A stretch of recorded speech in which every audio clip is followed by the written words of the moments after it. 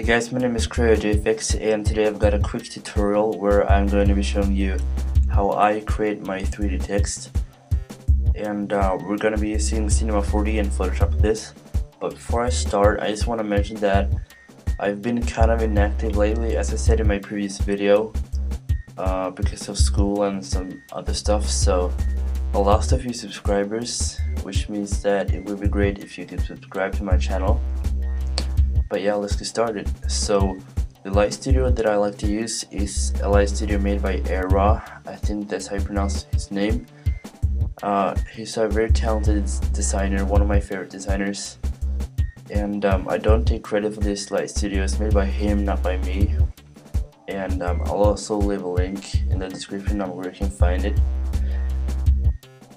And I'm pretty sure that this light studio is for R12 and newer versions only of Cinema 4D. So if you're using like R11 or 11.5, this might not work, but you could always try. Otherwise, you can just find another light studio. There are a lot of them. You can just search it on YouTube or something. But yeah, so when you open up the Cinema 4D file, you will have two text layers. So you want to delete the top one, and you want to change this one to whatever you want. Mine's just going to say tutorial, and use whatever font you like. I'm going to use a font called Wolfsburg. It's a very nice font. I can leave a link to that in the description as well. It looks like this. So as you can see, it's a bit too big, so you're just going to make it a bit smaller, like so. And we're going to move the camera down a bit so that the text is like more in front of the camera and not below it. Makes it look a bit better. But yeah, so as you can see, we have two materials, and one for the text and one for the softbox. So you want to edit the text material, so double click it and change the color to whatever you want. I'm going to go with blue. Just click OK and close that window. And then you want to duplicate this material, so hold Control and just click, hold, and drag this to the right, and that will create a copy of that material.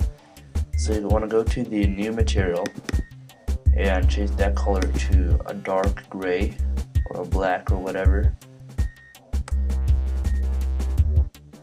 And then you want to put this material on the text as well. So you have one blue material and one black material, and then you want to have the blue material to the right of the black material, so it's like this. And then you want to hold Control, click on the blue material and drag to the right, and that will create a copy of that material. So you should now have two blue materials and one black material. And then you want to click on one of the blue materials, and on the selection part you want to have C1 with a capital C, and then you want to click on the other blue material, but now you want to type R1. So what that will do is pretty much apply the blue materials to the front and the edges of the text, and the black material to the rest of the text. And it gives a pretty nice effect.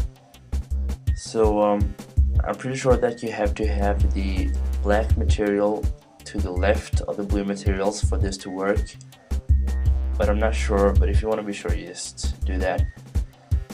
But yeah, that's pretty much it for the 3D text, or the Cinema 4D part. We're just gonna adjust the render settings a little bit, or we can just preview it first real quick to see if it looks good. Probably will. My computer's a bit slow, it takes a bit of time. I'm working on a laptop, that's why. But anyway, so as you can see, it's looking pretty good.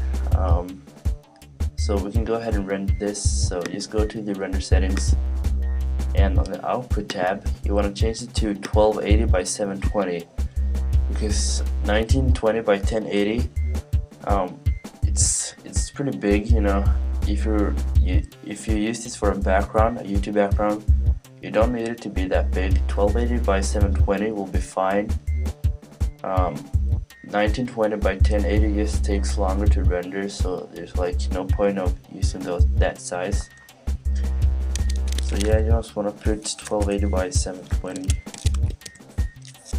and then you want to go to the global illumination tab, and then you want to click on the irradiance catch file. I think that's how you pronounce it, I'm not sure. And where it says autosave, you want to uncheck that so it's not selected, and yeah, so then you can go ahead and save that. So you can just name it whatever you want.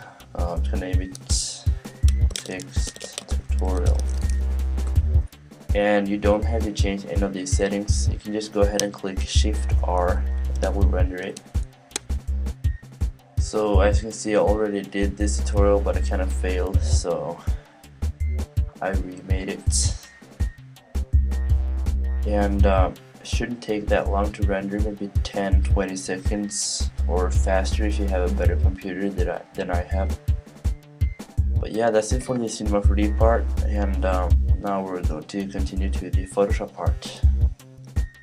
Okay, I have now opened the text in Photoshop. So I'm gonna start off by adding a quick background to this text. So create a new layer, put it below the text layer, pick like a dark gray color and your paint bucket tool to fill it up, and I'm just gonna apply or add a gradient overlay to that layer real quick. Decrease the opacity so I have this nice gradient effect. Okay, so now we're going to continue with the text.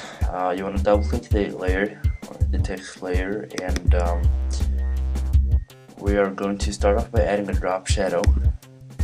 So for distance you want 0, and for size you want, this depends on how big your text is, but around 30 to 40 is nice. And you can make the opacity a bit higher if you want, around 85. And then you want to add an inner shadow. So change the distance to 0 again, and this is kind of tricky. You want to make sure that you have this like nice gradient around the edges when you adjust the size.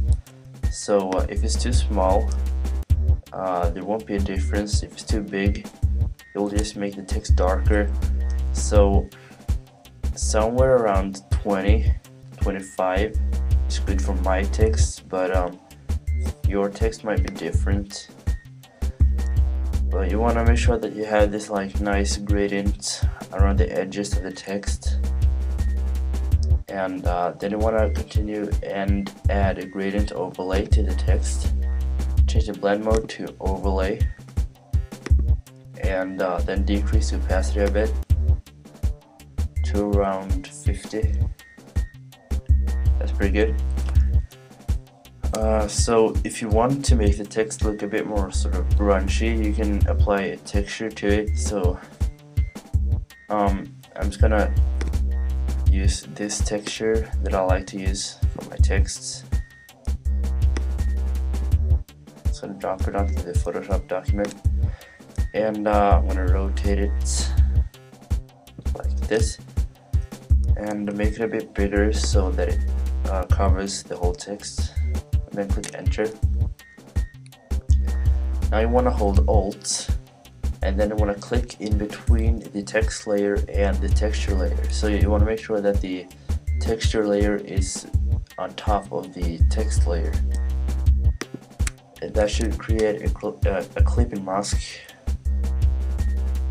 So you want to change the blend mode of the texture to soft light or overlay. I would prefer overlay, makes it a bit sharper. And you want to decrease the opacity just a little bit to maybe 70, something like that. But yeah, that's pretty much it for this tutorial.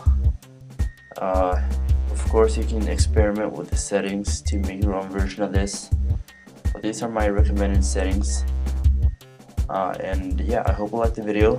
If you did, please leave a thumbs up, and as said in the beginning of the video, it would be great if you could subscribe to my channel. But yeah, thanks for watching, and I'll see you in the next video.